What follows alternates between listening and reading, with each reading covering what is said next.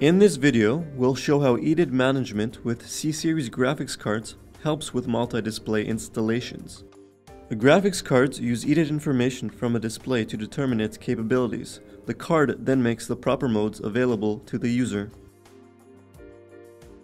Matrox PowerDesk, bundled with C-Series, offers EDID management to address situations where a valid EDID is not always available or when there is bad signal communication.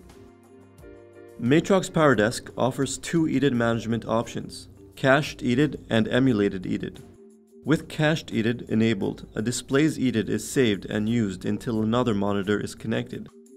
See how monitors behave when this feature is not available. In a stretched 2x2 configuration, when you disconnect a display, you lose your configuration. You fall into a 3x1 independent desktop one. With cached EDID enabled, your multi-display configuration stays intact when a display gets disconnected, ideal for when you're replacing a display or one gets accidentally disconnected. The second option is emulated EDID. It lets you force an EDID to the output of the graphics card. You can emulate an EDID from a connected display or from a file. Ideal for AV installations where switchers or video extenders are used and a consistent EDID needs to be provided, EDID emulation also prevents hot plug events from occurring, forcing the OS to think there is always a display connected.